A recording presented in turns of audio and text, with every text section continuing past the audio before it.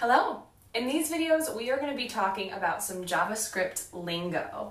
We're not going to do any actual coding in this. We're not going to learn how to code in JavaScript. I'm just going to introduce you to some basic terms and concepts so that when you come across them later, you have an idea of what's going on. Before we dive into any concepts or terms, we're going to talk a little bit about the Mozilla Developer Network and documentation. The MDN, Mozilla Developer Network, is open source documentation for JavaScript. If you haven't been there, you need to go. You are going to be using it a lot as you learn JavaScript. Documentation is information about a product provided to its users. What that will look like is what you see on the MDN.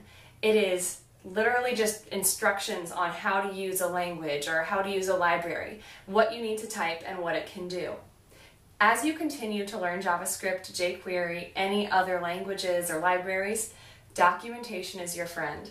The more quickly you become familiar and comfortable reading and utilizing documentation, the more quickly you're going to grow as a developer. What I want you to take away from this video is go check out MDN if you haven't already. Don't be overwhelmed. I just want you to know that it's there. And I want you to be comfortable reading documentation. Don't be intimidated. You gotta dive in.